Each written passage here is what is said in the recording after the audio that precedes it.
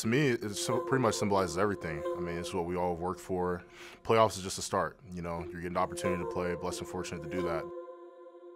Every time you go on that field, the margin for error is small. You know, the margin for error in the NFL is already small, especially in the regular season, but in the playoffs, it's magnified.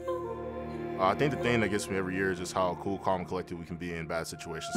Things might not be going our way. There's never any blaming, any pointing of fingers, you know. We all have the same common goal in mind. When adversity strikes, you know, we all just put our heads down and go right back to work.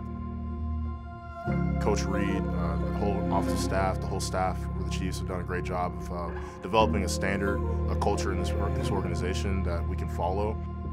For me, I know anytime I lose focus or anytime you have a little bit of doubt or anything that creeps in your mind, I always think about the common goal we have in mind, which is getting to the Super Bowl. You know, what we want to do at the end of the year is be the champions of the world.